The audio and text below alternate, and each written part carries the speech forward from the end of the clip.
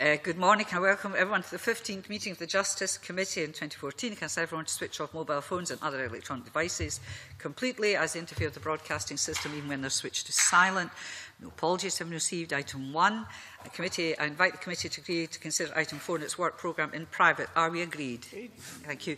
Item 2, subordinate legislation.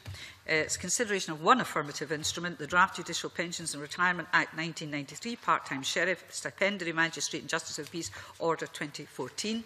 Now, welcome to the meeting Roseanna Cunningham, Minister for Community Safety and Legal Affairs, and Scottish Government officials, Jan Marshall, Deputy Director, Civil Law and Legal Systems Division, and Luke McBratney, Solicitor, Constitutional and Civil Law Branch. And Minister, you will be giving evidence in advance of this instrument, and I understand you wish to make an opening statement.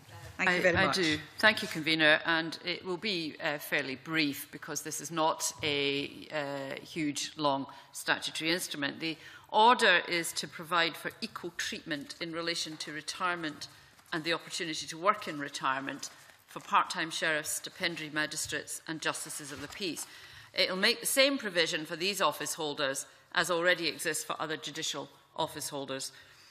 The order is not about a general increase in retirement age, which continues to be 70 across the whole of the judiciary.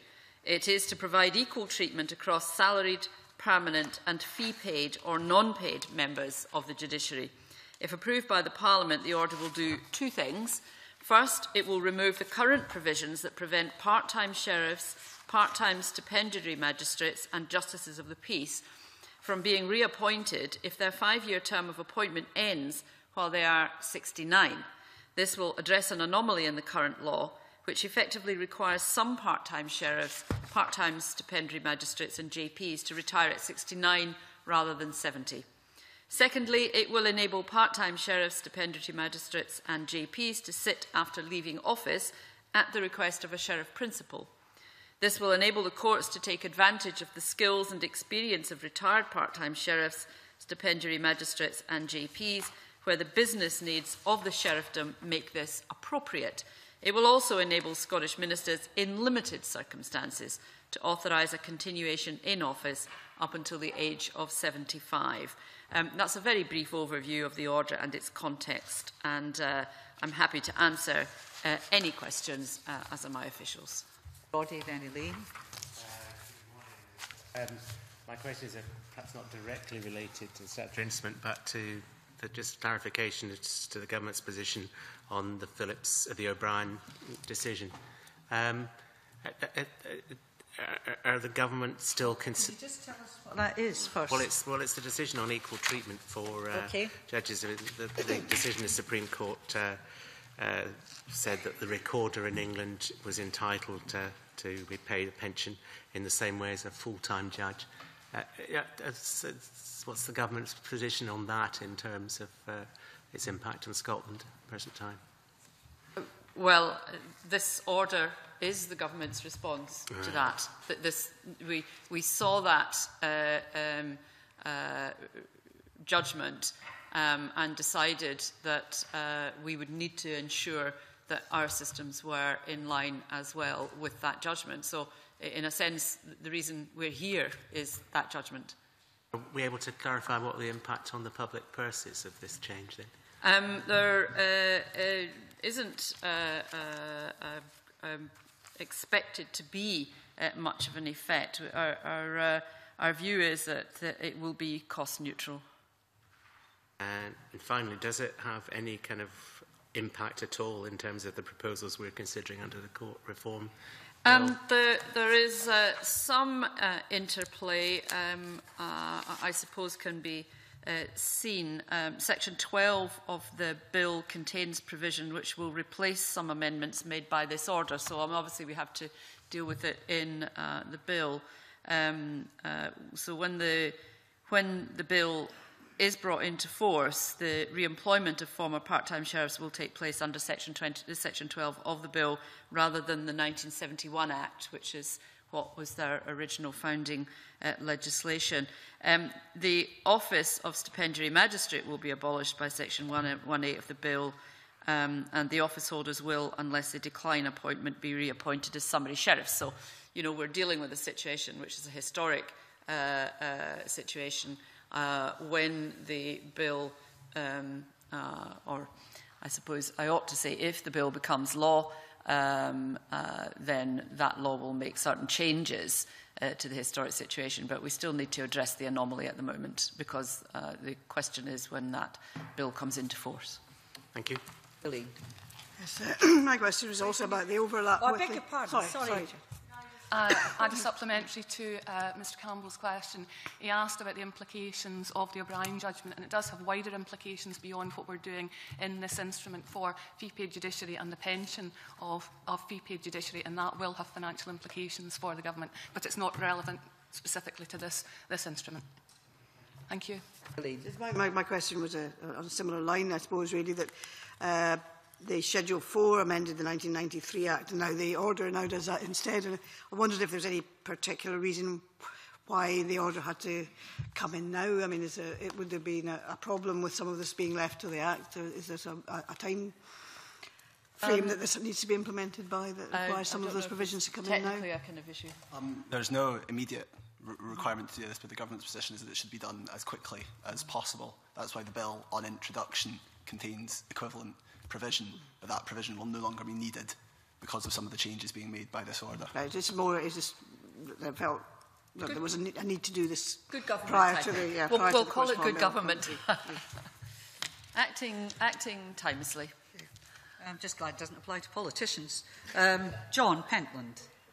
You'll be glad too it doesn't apply to politicians. Correct. Young though you are. Yes. Just very, very briefly, Minister, I noticed from the paper that it was an informal consultation that was carried out with the Lord President's Office of Sheriffs and others who were involved here. Could ask the particular reason why it was informal and it wasn't a sort of public consultation where, you know, in general, we would be able to know what actually was said? Yeah, I think that's in general terms. You know, if you're going to launch a full-scale public consultation, that's not a cost-neutral exercise. That does cost money.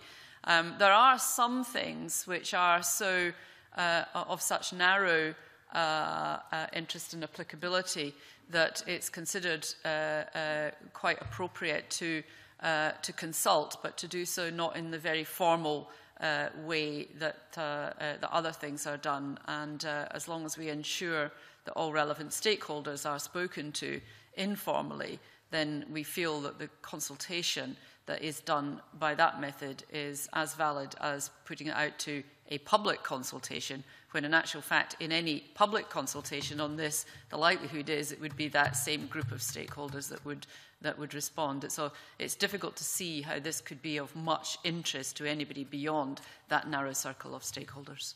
I mean, occasionally informal consultations such as that do take place for that reason. Would a transcript or a report or anything be available for the general I'm not sure what record is. There's not really any. I mean, the fact that it isn't a formal consultation means there isn't a formal output. But the process of undertaking the informal consultation ensures that all stakeholders are cited on this. And the nature of this is such that it is highly unlikely that anybody's going to be opposing it. It's really, you know, the consultation is more, informal consultation is more about advising people that we are proceeding with it. And the smaller issues contained within that effectively, you know, that small group of people that around that 69, 70-year-old mark are the ones who themselves will be the most concerned. I think John was perhaps asking, did any have any problems with it? Notwithstanding it was informal, did any of these groups have any problems with this? No. There are no issues with it. I think, Convener, just to reinforce the point, the instrument is being made in consequence of the O'Brien judgment, as Mr Campbell said. So we're doing it as a legal requirement. And what the instrument does is to equalise retirement ages across the whole of the judiciary. So we took soundings from those who have an interest in it. I understand that can be, but sometimes when you see, you know, informal consultations, it's like decisions getting made behind closed doors. But I'm quite glad to accept the assurances. He's accepting it. He's content. I think the difficulty is if you launch a formal consultation. I mean, that has that has cost implications, and it's difficult to see how anybody other than the people directly involved who've actually been informally consulted would be bothered to respond. His point, which was right, but you're also content now, John, I take it. You're very content. Very content. It must be the sunshine. Margaret. Just to welcome the Instrument Minister, I think it does end some anomalies that, as you pointed out, it gives consistency, and importantly, at the age of 70, it does allow the re-employment of very talented people, should it be necessary to facilitate the disposal of court business. So I think this is an excellent instrument which we welcome. There we are. So I'll now move on to item 3. That ends the questions, and now move on to the formal debate. To approve the instrument considered on the previous item, I invite the Cabinet Secretary to move motion S4M 9957 that the Justice Committee recommends that the draft Judicial Pensions and Retirement Act 1993 Part-Time Sheriff Stipendiary Magistrate and Justice of the Peace Order 2014 be approved.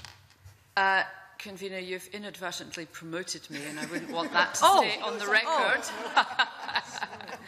So, I'll put B to be confirmed. In my capacity as Minister for Community Safety and Legal Affairs, I move that the committee recommends that the Judicial Pensions and Retirement Act 1993 Part-Time Sheriff, Stipendiary Magistrate and Justice of the Peace Order 2014 be approved. Yes, and I hope I haven't in some way blighted your prospects there, because a recommendation from me doesn't always help people.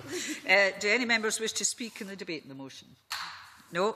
The question is that motion S4M9957 be agreed to. Are we all agreed? Agreed. Yes. Thank you very much. And as members are aware, we're required to report on all affirmative instruments. Are you therefore content to delegate authority for me to sign off this report? Yes. Thank you very much. We now move into private session as previously agreed. Thank you, Minister.